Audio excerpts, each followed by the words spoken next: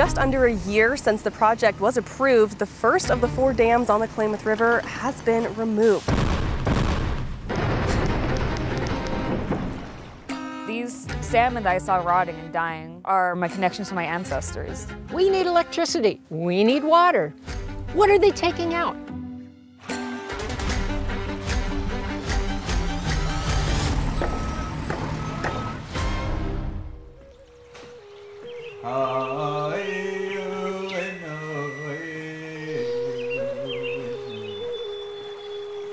Long before the European explorers navigated these waters, the Klamath River was a highway for indigenous people.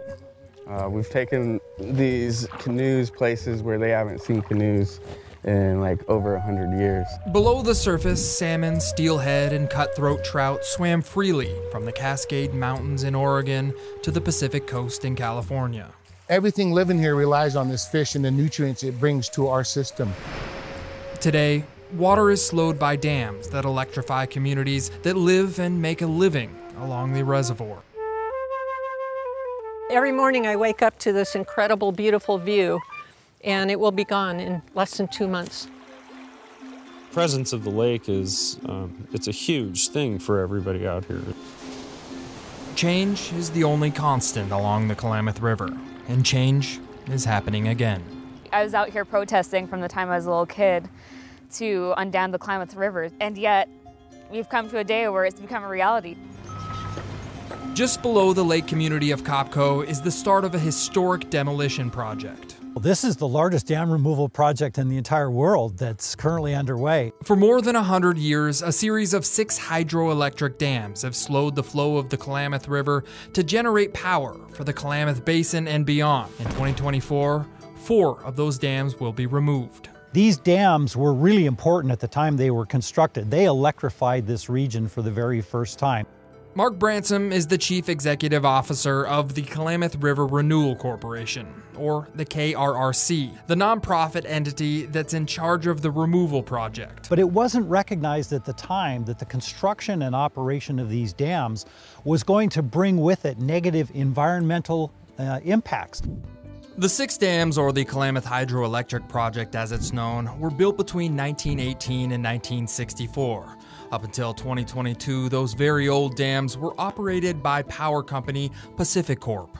They generate a very small amount of power. In fact, they really represent only about 2% of the generating portfolio of Pacific Corp. When Pacific Corp's licensing agreement ran out in 2006, they had the option of either repairing and updating the dams to modern standards or removing the dams altogether, which is the option they chose. They estimated that they might spend somewhere on the order of $500 million to install fish passage and to do a variety of water quality improvement processes to continue to operate the dams, and it simply didn't make economic sense.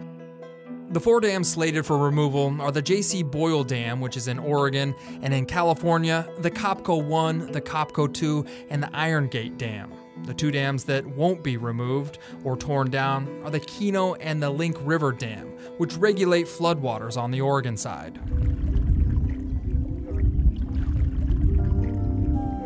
This is the only time in history where this river is going to heal itself. There's a lot of people that aren't with us here today that strive for this to happen as the dam's taken out. Normally, Julian Markinson wouldn't be taking a non-native person like me for a ride in a Yurok redwood canoe. There's only about 11 of these in existence. So this is one of the rarest vessels in the world right here. The Othwayach, as they're called, are sacred vessels, but last year the tribe had a change of heart and started offering the public 2-hour tours down the Klamath to see the river through the tribe's eyes. You can't have people respect you if they don't know about you. The Yurok people primarily live near the mouth of the Klamath River, where fresh water meets the ocean. As Julian paddles along the bank, he explains, the river is in a constant state of healing itself. Dams, they're kind of the biggest culprit in making the river sick, and it's the blue-green algae. The hydroelectric dams above the tribal lands slow water in the Klamath. In years of drought, plumes of blue-green algae grow in the slow-moving water and suck the oxygen out of the river.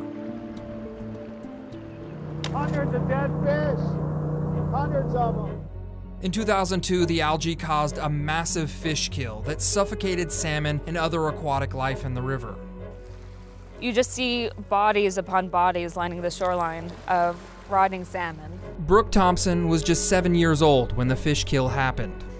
You know, these salmon that I saw rotting and dying are my connections to my ancestors, right? We've been on this river, we've been in this space for over 15,000 years, since time immemorial.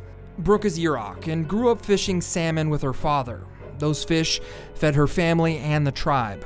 This was really like our supermarket, you know, and when there's low tide out here in the rocks, you can get seaweed that we eat as well. So it's kind of like everything we needed to live a healthy life. Fish need water. The fish kill led Brooke to a life of activism. She pushed for the removal of the dams at a very young age. In college, she studied environmental science, civil engineering, and political science. I'm also looking at how to better integrate indigenous knowledge into California water policies. So how can tribes communicate better with policymakers that make decisions on water? Negotiations on how to remove the dam started around 2006, and an agreement wouldn't be finalized until about 2016. But it was the activism by Brooke, her tribe, and many environmentalists that made sure policymakers didn't lose focus and that the project would follow through. You know, they were told that this wasn't going to be a reality, that we were wasting our time, that this was never going to happen, the dam removal was not going to happen on the Klamath River, and that we were pretty much fools for even trying. And yet, we've come to a day where it's become a reality. The drawdown of the dams on the Klamath started in mid-January of 2024, with a hole being blown in the side of 2 of them. We really like coming out here. There are a lot of professional musicians and people in the arts here. It's an amazing, surprising community. The water is expected to be drained by the spring of 2024, but as the dam's reservoirs drop, new concerns are on the rise. Diatomaceous earth, crumbly, very crumbly, and that is what we are on here. We talked to Patty Vinico a few months before the drawdown. She lives on Copco Lake, about a quarter mile from the Copco dams. Her lakeside property, like many other people's property, is about to turn into cliffside property. And there's no guarantee if our homes do tumble down that they will take care of us.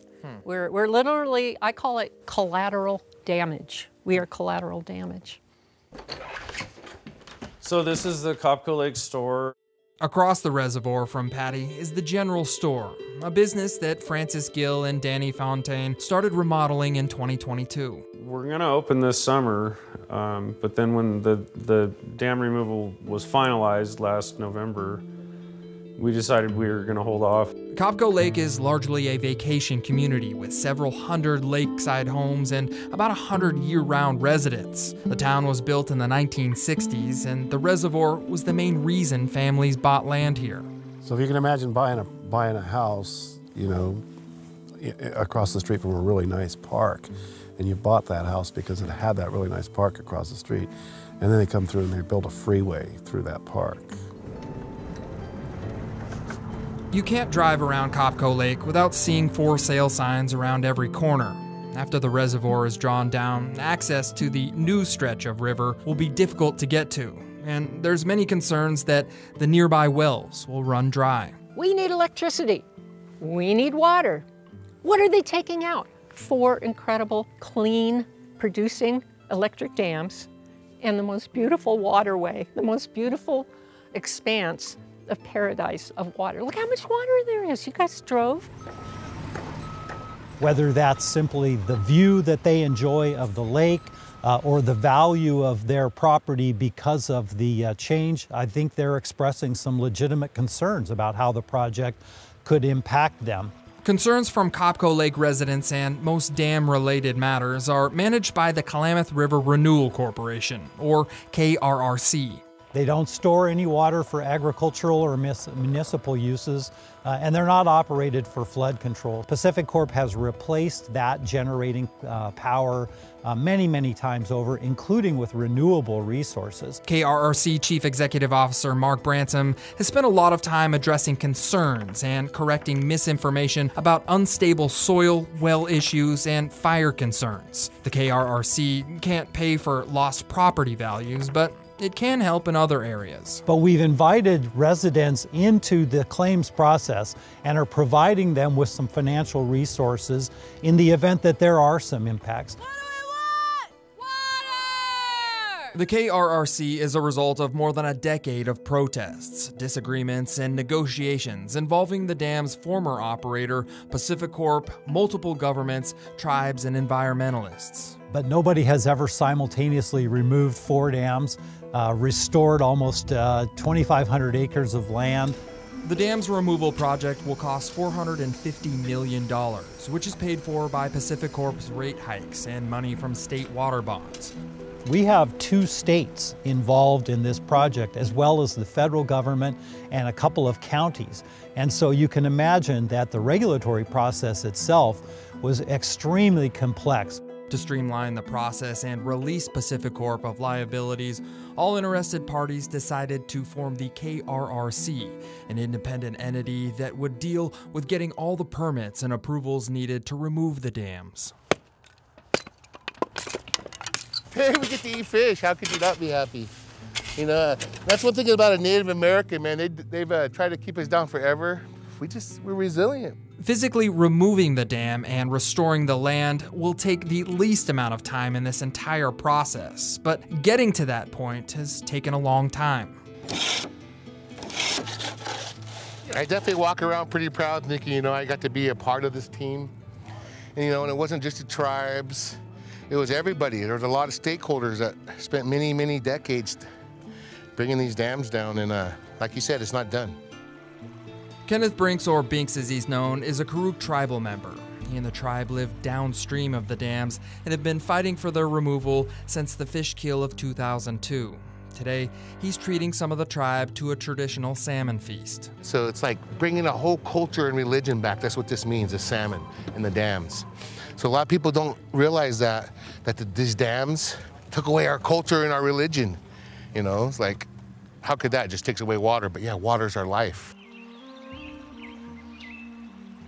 It's taken years to get to this point, but the tribes along the Klamath River believe the world is watching what's happening in California and in Oregon. I'm really hoping that this will be an inspiration to other groups of people where they're understanding that, you know, maybe what we're gaining with the dam is not worth what we're losing. And if the world is watching, opponents of the dam removal hope they're watching both sides. Well, all along, I think this community definitely felt unlistened to. If this is a successful dam removal experiment, for lack of a better word, then they're coming after your dams. They will. They're going to want to open up a lot more volitional passageways. By the end of 2024, all 4 dams will be removed and salmon will once again be able to swim up the Klamath. The next step is to replant native plants and restore the land damaged by the reservoirs. But this is for the next chapter in the story of the Klamath Dam removals.